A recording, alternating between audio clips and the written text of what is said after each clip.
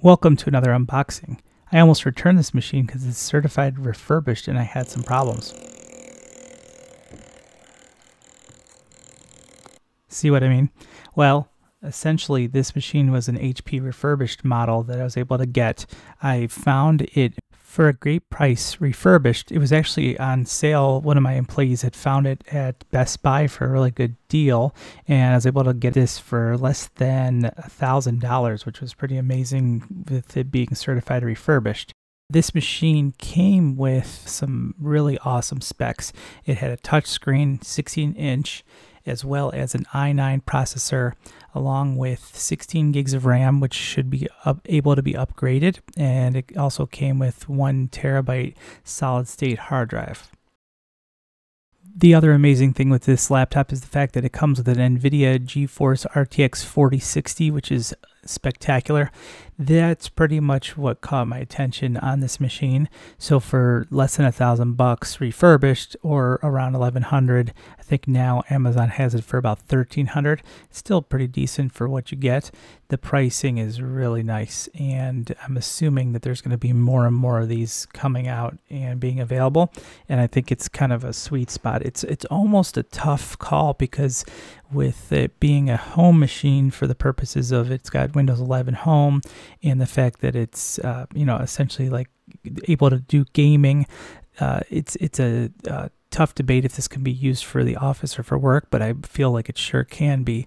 And this machine specifically is going to be going to my wife, and she'll be using it obviously in an office setting. And with that, if she had to, she could be able to have the horsepower and ability to play games or do video editing or do really a bunch of different things that might require a better video card, and it would have lots of power for it. And I personally, kind of zooming to the end, I've personally used it myself. Well, after we had to repair it and fix it because it was refurbished, we were able to easily use it for everything we needed to do, and my son was able to even play Fortnite on it, and it worked out really nicely. So this machine is really a workhorse. As you can see, it comes with a really nice power adapter, and it is actually a 200 watt, which is pretty large, and the battery is a 6-cell battery, is rated to run 16.75 hours, but I do not necessarily believe that initially that's what's going to be the runtime. The laptop is essentially 5.16 pounds. It's got that natural silver aluminum on the outside, which you'll see in a second. It's about 0.78 inches high, 14.1 inches wide, and 9.9 inches deep. Pretty nice, slimmer form factor, but also relatively heavy for it having all that power inside of it. In the NVIDIA card, it's going to add to the weight. But it's very sharp. It's actually even sharper and more clean cut than some of the Asus gaming machines. It does not have any type of RGB on the keyboard, but essentially kind of gets that good mix between the ability to have the extra power or video editing, along with not necessarily any lights that are flashing on the machine or on the keyboard.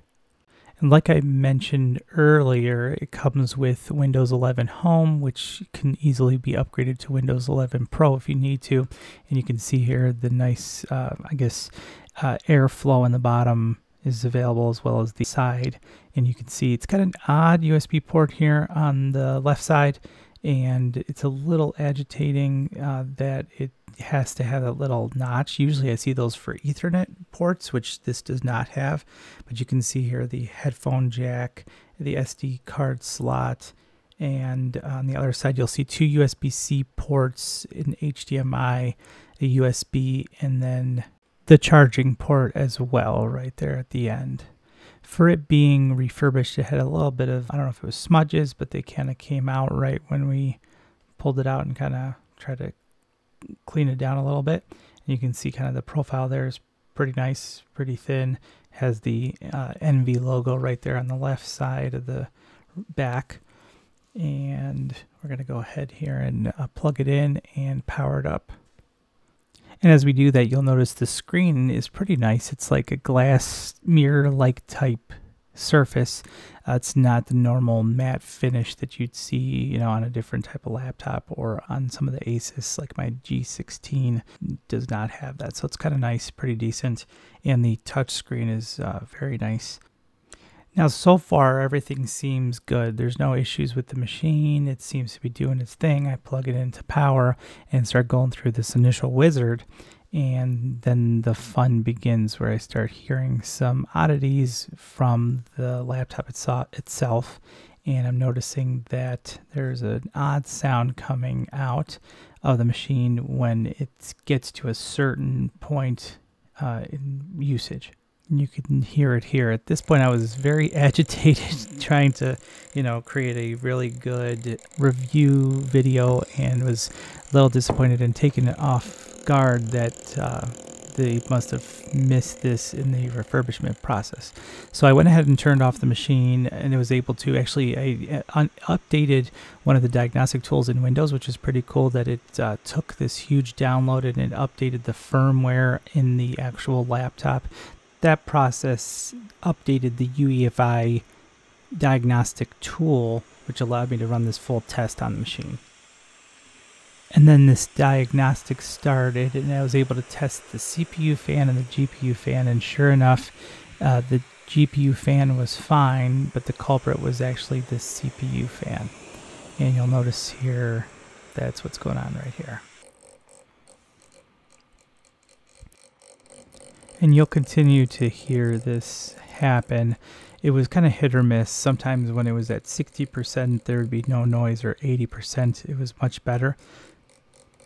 But at 60%, it was definitely making a lot of noise, and it's just agitating that. Even though it was refurbished out of the box, whatever the refurbishment process by HP wasn't good enough to catch this, and you know, it's just agitating. And then here is the misleading thing. You'll notice all these tests are passing. So the diagnostics tests from the manufacturer are not good enough to detect something like this, like a fan noise. It's thinking everything is good, everything's fine. All tests passed 100%. So there was nothing that it actually found as being the culprit. So that was useless.